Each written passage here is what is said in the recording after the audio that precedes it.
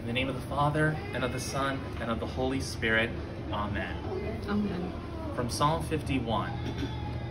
Open my lips, O Lord, and my mouth shall proclaim your praise. Create in me a clean heart, O God, and renew a right spirit within me. Cast me not away from your presence, and take not your Holy Spirit from me. Give me the joy of your saving help again, and sustain me with your bountiful Spirit.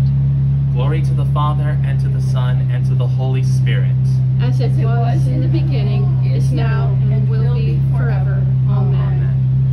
Blessed be the God and Father of our Lord Jesus Christ. By his great mercy, we have been born anew to a living hope through the resurrection of Jesus Christ from the dead. 1 Peter chapter 1, verse 3. Thank you. A reading from Psalm 107, beginning at the first verse. O give thanks to the Lord, for he is good, for his steadfast love endures forever. Let the redeemed of the Lord say so, those he redeemed from trouble, and gathered in front of the lands, from the east and from the west, from the north and from the south.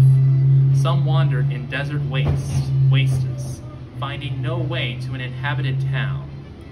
Hungry and thirsty, their soul fainted within them. Then they cried to the Lord in their trouble, and he delivered them from their distress.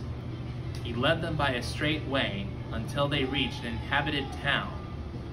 Let them thank the Lord for his steadfast love, for his wonderful works to humankind. For he satisfies the thirsty, and the hungry he fills with good things.